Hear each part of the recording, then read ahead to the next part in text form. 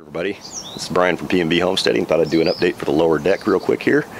Show you the shade cloth in action. It's almost noon,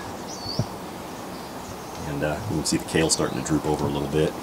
It's got water in it, but it does droop over in the afternoon. It's getting a little hotter here during the days, so it's a little more heat shocked.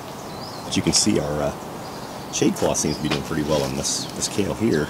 You can see our seed heads are about ready to collect underneath here. So we'll be getting these probably in another week or so. So got some nice seed on top of there.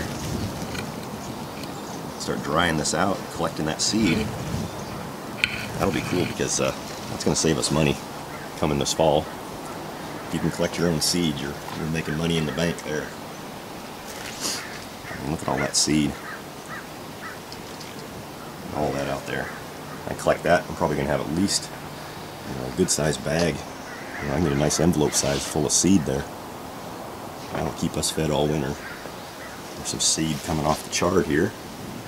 I can save that. That's that Silverado chard. So all that right there that's free money. You can take that seed. This is where we're going to be putting the chives, replacing the spinach here. That's all pretty much bolted because it's the hotter weather. Just take that out, and that whole area is going to be chives as well. Actually, this is going to just stay bunching onion. I think we're just going to put the chives over there.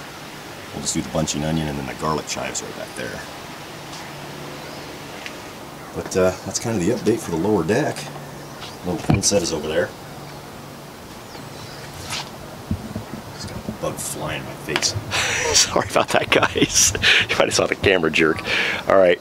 I'm going to shut the video off and I'm going to head back in and get myself some tea, get some echinacea and some of my mint in it.